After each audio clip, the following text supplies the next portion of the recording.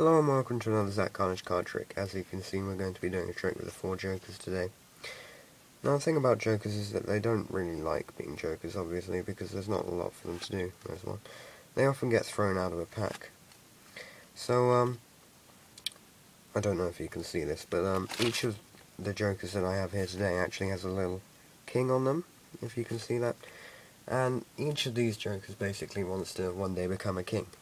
So today what we're going to try and do is we're going to speed up that, and by giving them a tap, you can see that one of the jokers has turned face down.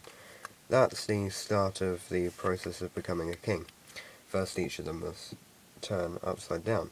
If I give them 2 taps, you can see that the second joker has turned face down, and the third and the fourth one will soon follow. But the thing is that the 4th joker itself is actually a little bit shy, so it's probably not going to turn over this time. No, I didn't think so. There's the 4th joker there.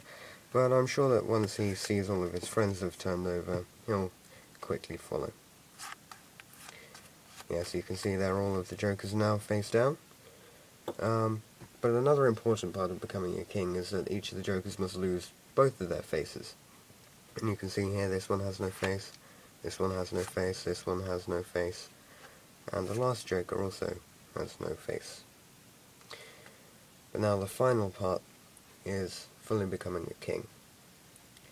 So we're just going to rub these jokers together, and you should see this joker become a king. Yes, there we go. As you can see, that joker has now become a king. And once a single joker has become a king, all of the other jokers follow.